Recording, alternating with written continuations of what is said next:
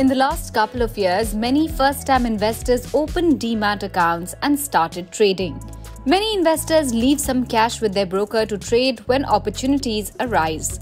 But this money does not earn any interest. Here's how you can overcome this situation.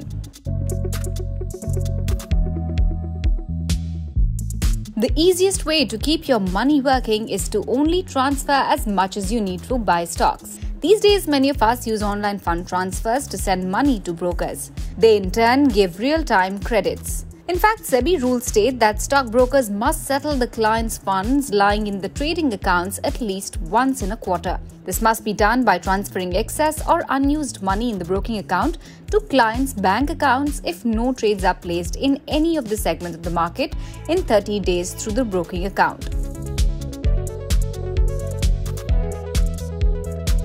Buy units of liquid exchange-traded funds. Since ETFs are listed on stock exchanges, your broker can buy them for you.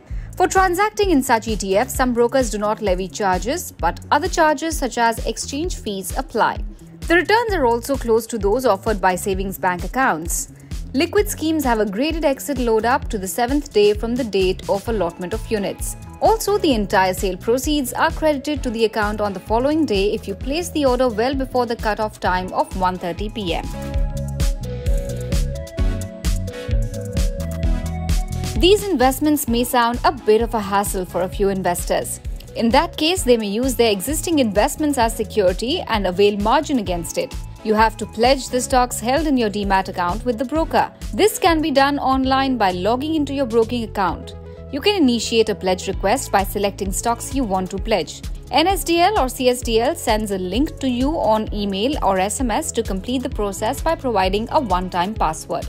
The pledging process can be completed in less than 10 minutes. The broker gives a margin against the securities offered. While units of liquid funds get a margin of up to 90% of the market value, frontline stocks may get a margin of up to 70%.